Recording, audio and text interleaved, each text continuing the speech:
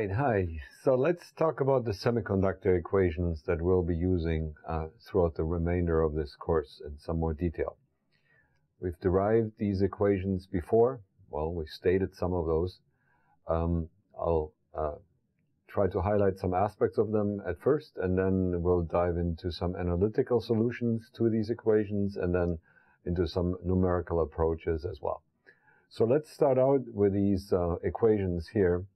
There's the continuity equation for electrons. We had derived it that relates the change of electrons as a function of time to a spatial change of the current density and a recombination and generation. The equivalent term is the continuity equation for holes. The Poisson equation here at the bottom is really Gauss's law, and we adopted to the semiconductor world, where we talk about holes, electrons, donors, and acceptors as the charges that we consider in this Poisson equation.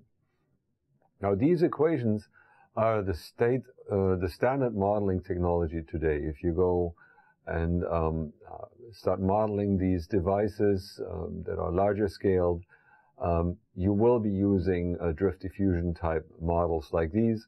They may be calibrated to some other more modern technology that is now replacing the quantum transport on these nanoscale devices. So these equations were the state of the art 20 years ago, and they're standard technology today. Today's state of the art is really based on the non-equilibrium green function technology. Supriyo at Purdue really introduced it to the field of electrical engineering and gave it widespread use. And I have been involved in building the first industrial strength simulation tools that model these devices on an atomistic level with these NEGF equations. So nevertheless, in this course, we will be focusing on these equations that are really standard modeling technology.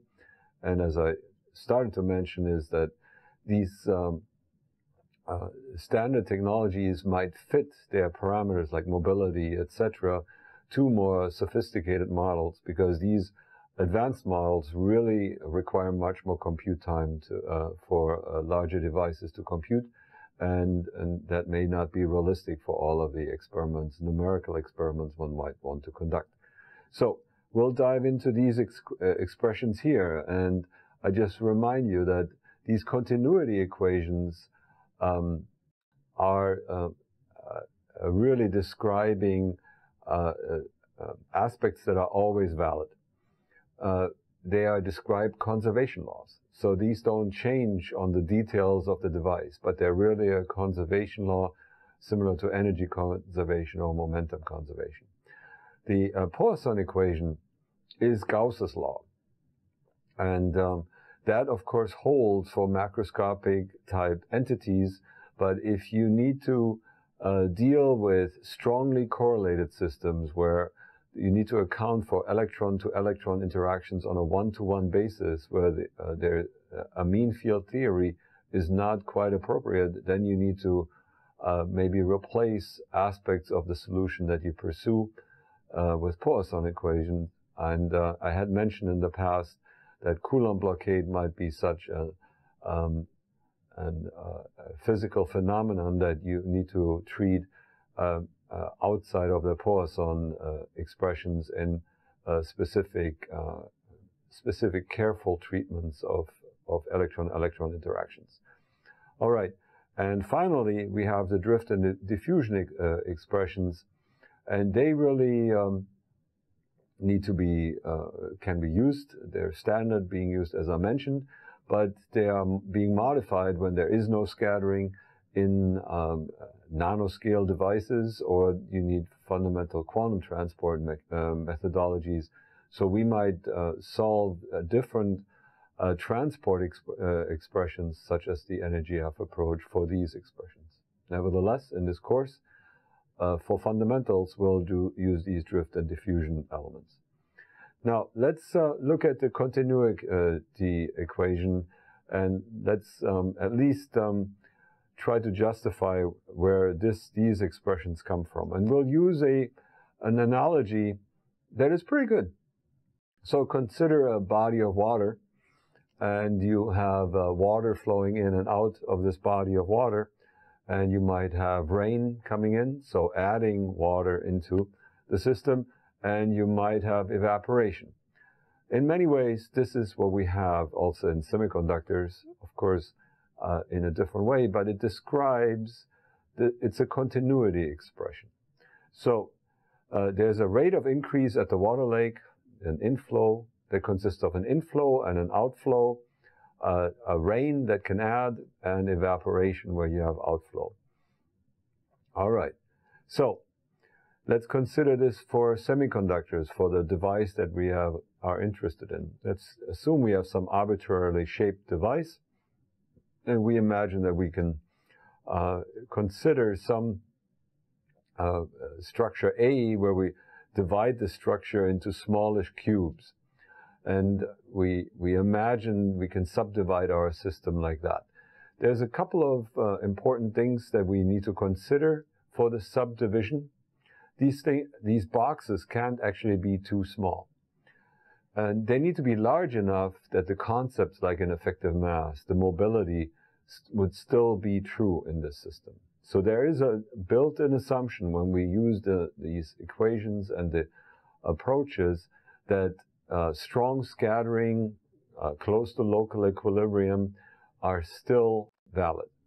If you are outside of the validity of the system, you might have to use Boltzmann transport or quantum transport equations to really tackle the transport problem. But here, we're going to assume that these boxes are still large enough.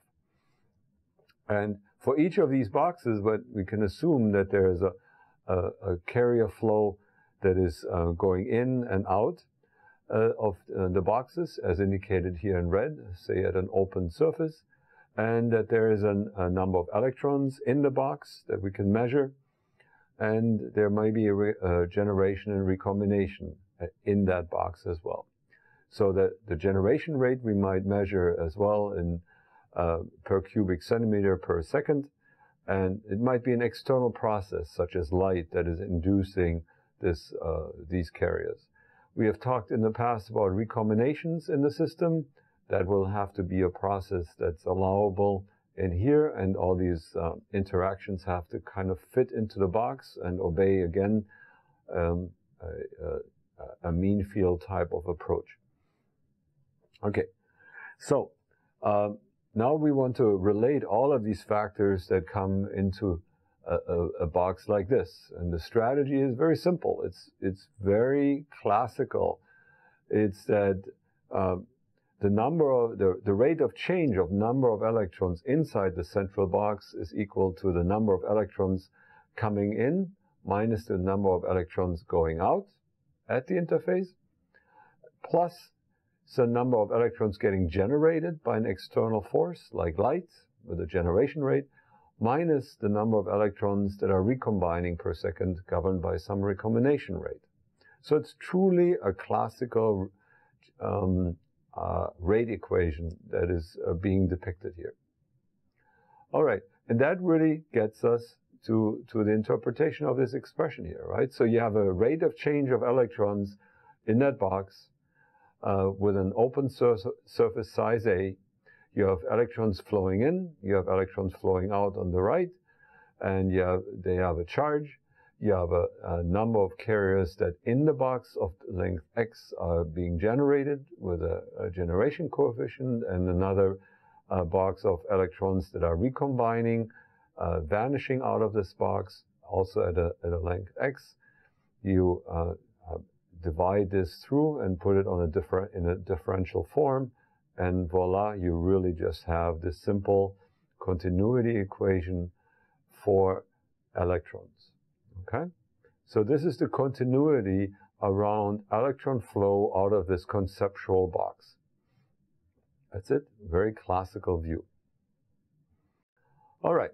So you can do this for electrons. I'm sure you can imagine to do the same thing for holes. No real complication here. Usually the generation and recombination rates for electrons and holes are the same since they're connected, since they sort of destroy each other. So you can connect the rates. All right. So here they are, the equations we had just discussed.